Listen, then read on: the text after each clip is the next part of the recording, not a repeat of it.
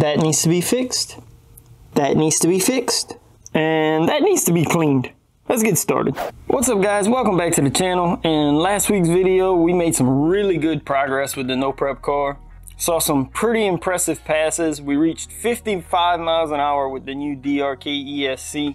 And I was pretty happy with the results for my first real dive into tuning this ESC.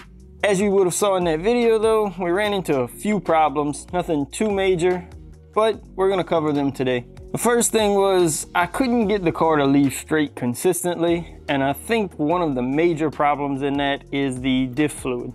You can see I can take this tire here and turn it without this other one moving at all, which is what a diff is supposed to do. But I run a pretty heavy fluid in my diff. I run a 500K fluid, and it's pretty thick and should not be able to turn this easily. I have a good bit of passes on this diff since I rebuilt it with this fluid, so I'm guessing it probably thinned out over time. It's time to change it, so we're gonna go ahead and do that today. The other thing is, you notice the wheelie bar stayed here, right? I had a 3D printed wheelie bar mount on here. I get a lot of questions about this wheelie bar. This is a custom made wheelie bar. I originally ran an RC Racing Innovations wheelie bar, but ended up going with this instead.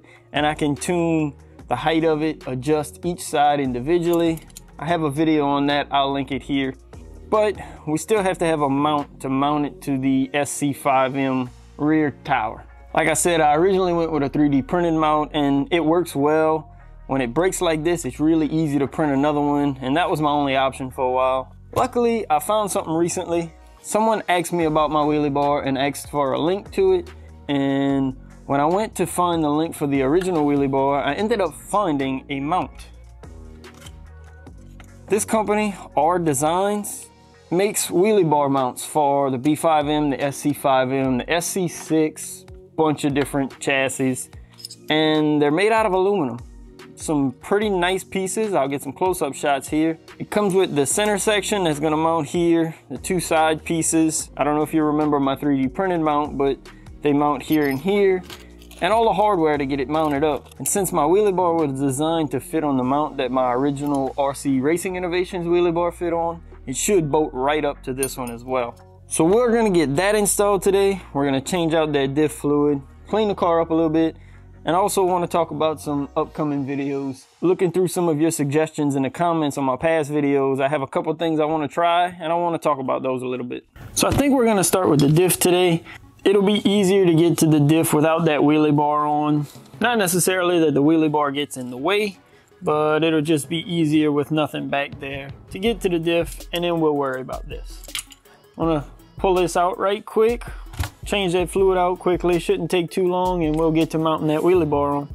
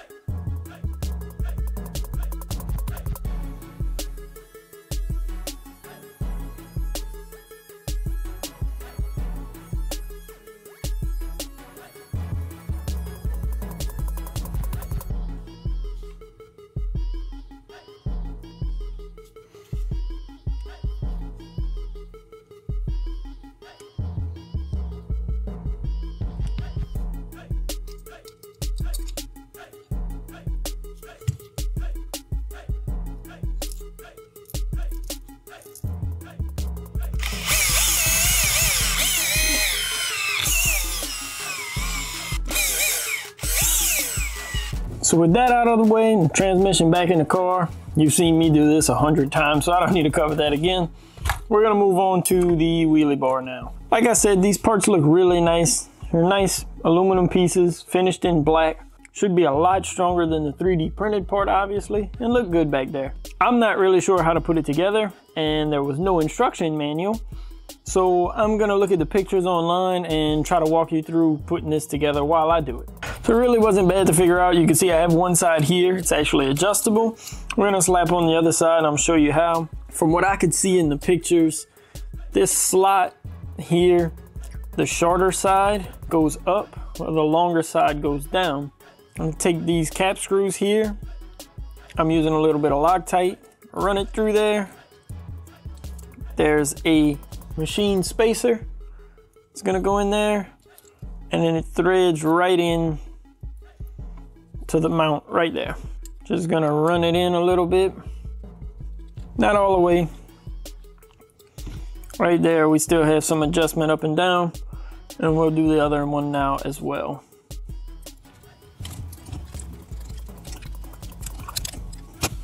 So obviously we're gonna want these at the same height. I'm gonna adjust that once I get the wheelie bar on the car. To do that, we have to pull the old mount off of the car, slap this one on, then we'll run some screws in there to get this wheelie bar mounted, and then we'll do some adjusting to get it all set. As I'm sure you've noticed at this point, there's still a good bit of hardware included. I'm assuming those are used to mount it up to the frame. We have some countersunk screws that look like they should run through the frame here, through the mount, and into what is my rear body mount. And then we also have some more of these cap screws that look like they mount down here. These will screw into an aluminum piece, so I'm gonna use some more Loctite on there.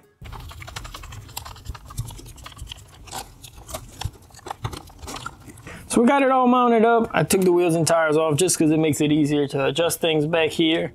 For now, since my wheelie bar is adjustable, I took the side plates and ran them all the way to the bottom, cinched them up. Hopefully they don't move at all. Now I just need to bolt up my wheelie bar. These side pieces are threaded, and luckily I can use my same screws that I originally used here. Just a tad Loctite again, and run them in there.